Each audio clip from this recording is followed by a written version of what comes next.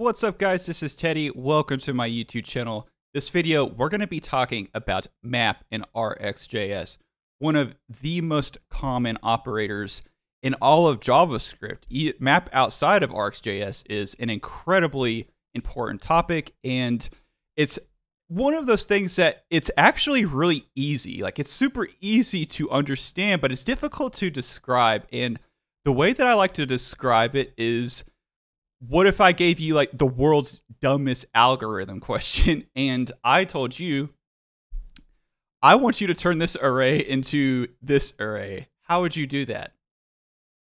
And there's a million different ways that you could, but the best way would to be just do a map on it. So you go X, you chain it on, maybe not exactly like this, maybe your way would be different, and you just times it. So you go map times 2, and what would happen is that each individual value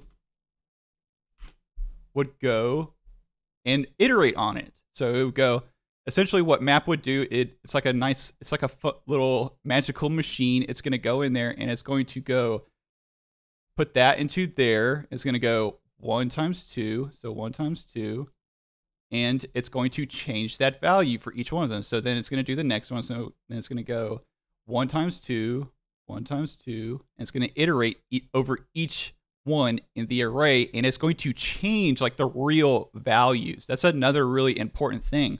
It's not going to actually return a new array. It's not going to, even though I said it's a magical machine, there's nothing that's going to come out on the other side of the machine. It's literally just going to do the changes on the array and present you back with all your 2s.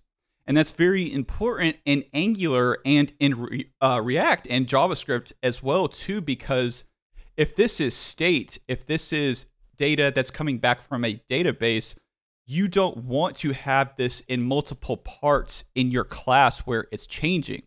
It would almost be like if you had a bank account and the bank account was there wasn't a single source of that data, and your bank account number was just changing in all different places. You know that your bank account is correct if that number, when you look at the bank account number, is correct simply because that is the single source of truth, if that makes sense. And it's not changing in multiple different places. Although I get that could be a good thing depending on how you look at it. So we're going to go in here and we're going to just actually code up a really simple example here. So we're going to go import. Then what we're going to do is we're going to bring in our observable, and we're going to go map, and we're going to bring in a from. And if you don't know what a from is, I've got a video on it, but this from is what allows us to actually turn our arrays into observables so that we can actually do work to them.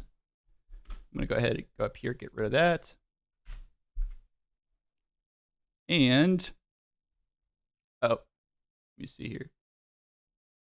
Oh, import from, forgot to RxJS. So I'm going to go up here, and then what I'm going to do is I'm going to go down here. Observable. Be a good thing to put a $sign on the end of it because that is good convention. Then I'm going to go here. I'm going to go number array and a pipe. And then we're going to actually do the map.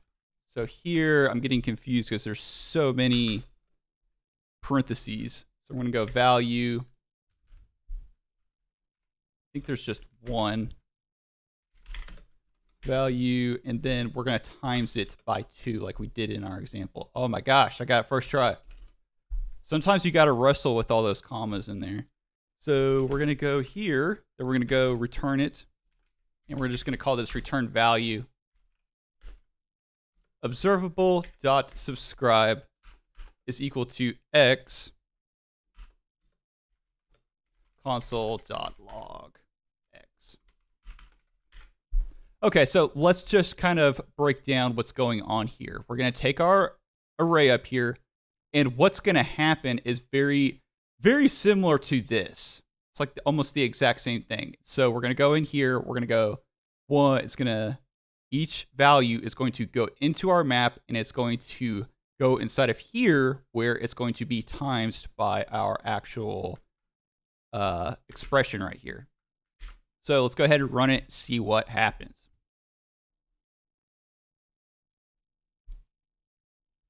And looks like it works.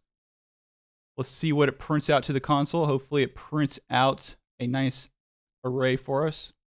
And would you look at that, it times everything by 2. We have successfully learned what map is. Anyway, I hope that you guys enjoyed this. Hit the like button, hit the subscribe button. See you guys in the next video.